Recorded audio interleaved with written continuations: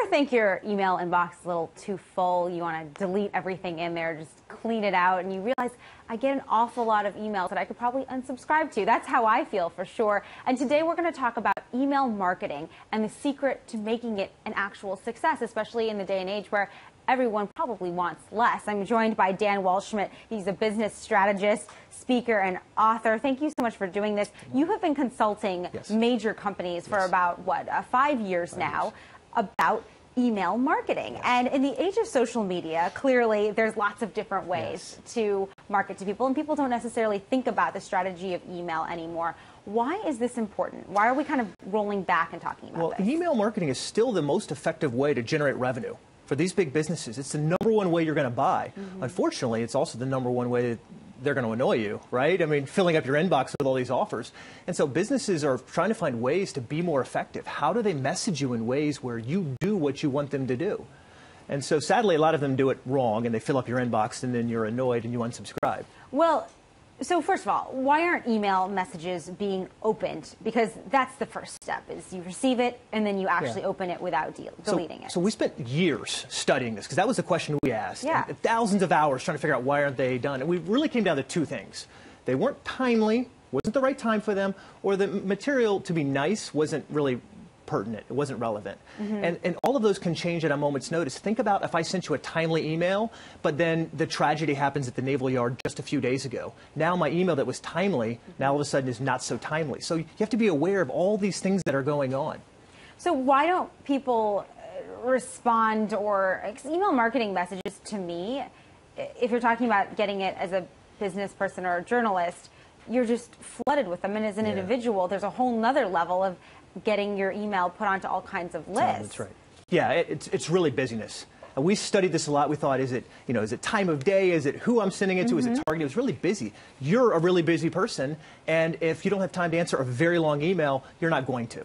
Right. So is less more then? Less is more in the emails.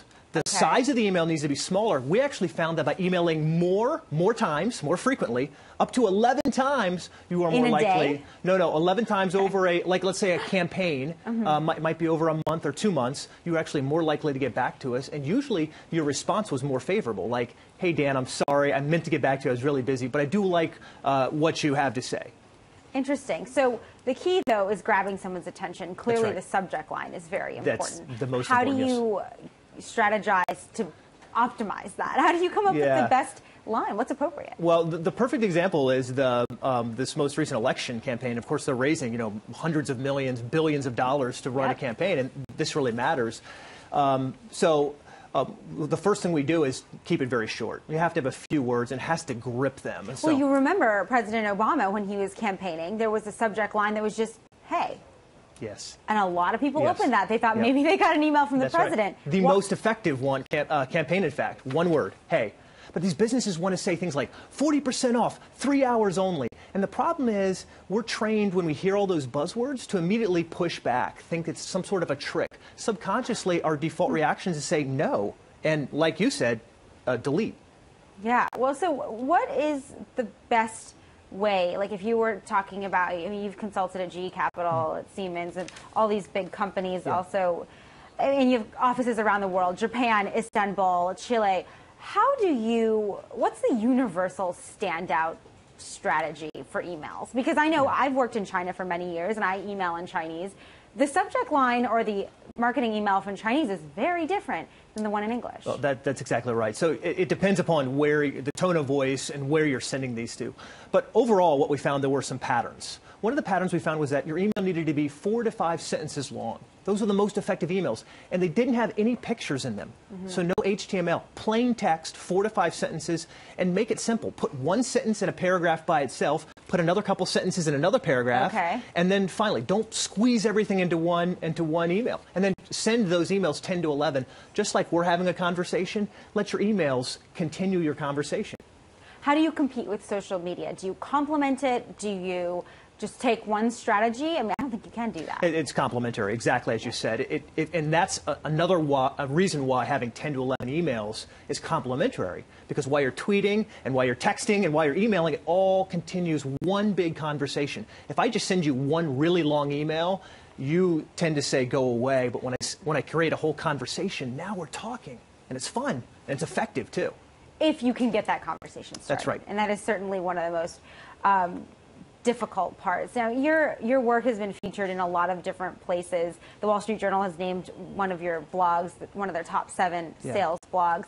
You know, looking at the entire industry, the marketing issue as a whole, you know, what can we expect? What are some of the challenges ahead beyond just the email and the social media that we talk about so much?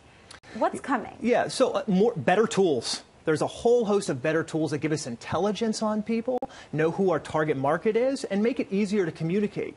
But sadly, once we have these better tools, there are always a few who kind of run to the edge of too much. Think about it with telephones. We were happy to get a phone call, and then at 7 o'clock in the evening, we were like, no more phone calls. We actually had to have rules from Congress to say no more phone calls. We're seeing that happen with email. Now we have canned spam. And perhaps we'll see something like that with social media, right? But these tools that are coming out really make it easy to get to know your customers and deliver a story that really matters to them. So the more data, the better for the company. We can be more human. You know, be humans. And that's what buyers want. That's what, you know, these little people that buy from these big companies want. They want that big company to know them and care about them. And it's possible now, and it's becoming even more possible with the tools that are coming. What's the most successful company in using email strategy from what you've seen? Well, there's a lot of them that are really effective. Well, I mean, I like the way, actually, not that companies do it. I like the way that some of these political campaigns, you referenced the Obama email that was so effective. Right. But there are a whole host of companies that do this. Actually, give me one company. Well, New York Times does a really good job of sending pertinent emails in all plain text message. Sometimes, though, I have to admit I unsubscribe from a few of theirs. You know, the companies. What about a company that's consumer facing that's not a news media organization? I like Fab. Yeah, Fab.com? Which sends me information. You know, they send me pictures in the email. When I click on the link of the actual product I might want to buy, it sends me right to the site. I like things like that. They did something really cool where they sent me an email saying, are we overloading your inbox? If we are, we're really sorry. We don't want to do that. Unsubscribe if you want to. They gave me the chance to unsubscribe. So. Well, we have a lot to talk about, Dan. We'll have to bring you back again. Thank you so much for joining us. You can check out Dan's website at edgyconversations.com.